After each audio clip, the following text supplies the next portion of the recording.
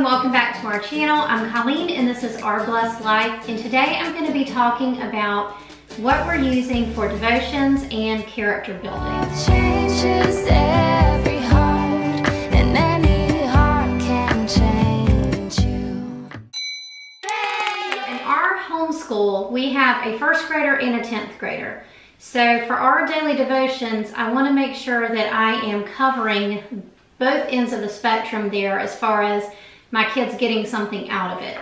We used to do our daily devotions during our morning time. However, we decided that it was better for us to move it to evening after supper. And we don't do it every day. We do it whenever my husband's in town and everybody's at home.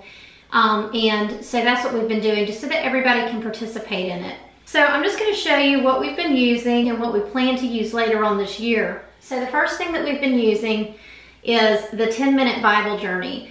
And what I like about this is that it is short, but it's packed with a lot of information. And my youngest daughter is able to sit and listen to it, and my oldest daughter is able to sit and listen to it, but she still gets something out of it. So it's not like a child's devotion, but yet children can sit in and find it interesting. Also, my husband and I find it interesting as well.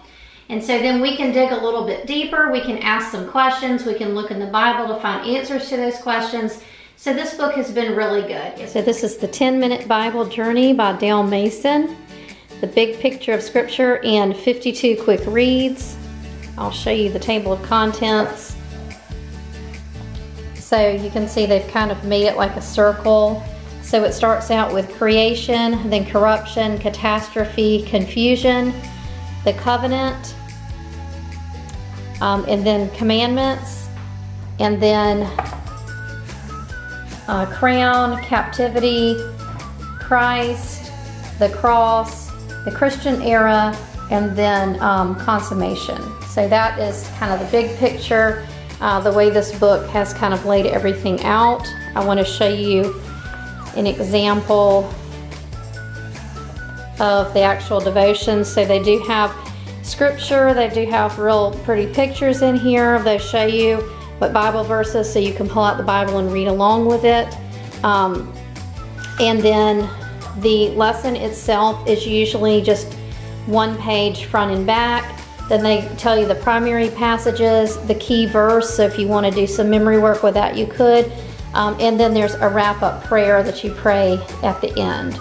So that's how all of them work, and there's pictures. So I do feel like this works really well with a variety of ages. And then in addition to that, for my teenager, we have a 15-year-old daughter, Katie, who is in 10th grade. We've been using this little book, How to Ruin Your Life by 30. And this has just been such a great book. We're all enjoying it so much. Sometimes Sophie sits in, sometimes she doesn't. But this book is really good, probably for about 8th grade and up.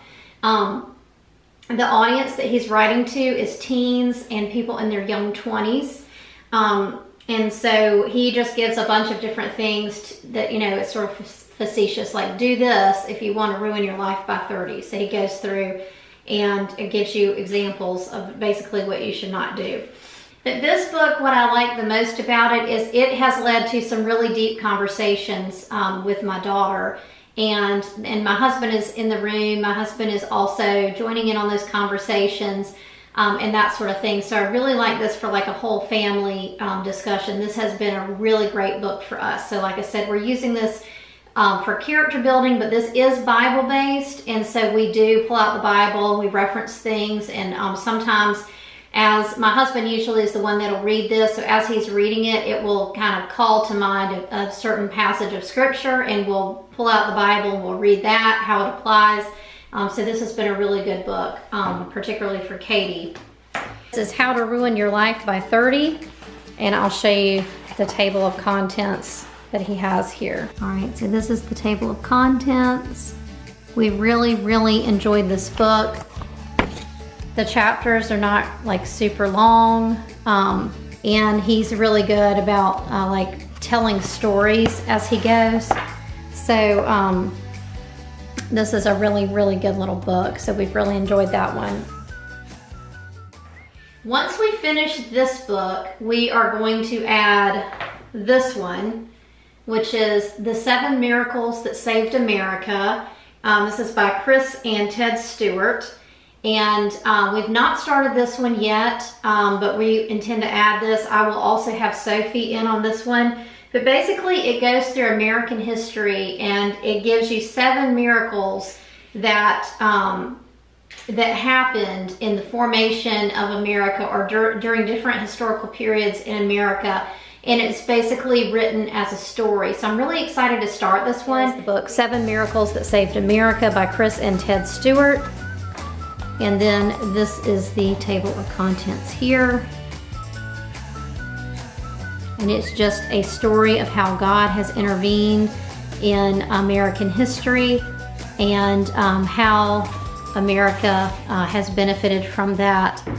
And then the last book that I want to share with you is More Than Words. This is a Living Faith Bible curriculum. This is by Rebecca Spooner, and I believe it is published by Master Books. We have started this with Sophie. This is written for 1st through 3rd graders.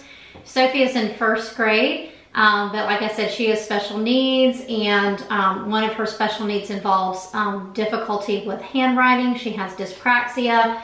So we are taking it very slowly through this book. We may actually use this book for 2 or 3 years instead of 1 year. So we do not follow the schedule that she has laid out in the book. But this is what I've been using with Sophie, and I am using it. I am not doing it during our devotion time, so this book is a little bit different for us. I actually do this during our homeschool time. This book is really pretty. I think it is made, intended to be like a workbook. This is what the schedule looks like. It's broken down into quarters, and then it shows you what to do every week. And then it tells you how to use it, what to do with the journal entry, the character study, talk about it, copy work, all of that kind of stuff. So the first quarter is about who is God. And then this is what each page looks like. So it shows you you're on week 1, day 1, and then this is something to read and discuss. Then this is also day 1, week 1, and this is where you talk about it. And then this is the key truth, so you can write that out. Day 2 is copy work, and then day 2 here is a picture study, and it has some information for you to talk to them about. Day 3 is a character study, and this whole page is about that. Day 3 also has a coloring picture, and then on the last day, this is draw it, and so it says each week you have space to draw a picture, paint, or use stickers or pieces of paper to illustrate what you're learning about. And so this is just sort of like some free space here to do that. And then this is your journal entry. So that's what we are doing for our family devotion and character building. So I would love to hear what y'all are using for your family devotions, or if you're doing any kind of character building activities or books with your kids. I'd love to hear from you what you're using in the comments down below. I hope you enjoyed this video. If you liked it, please give it a thumbs up. Don't forget to subscribe, and we'll see you next time. Everything and everything.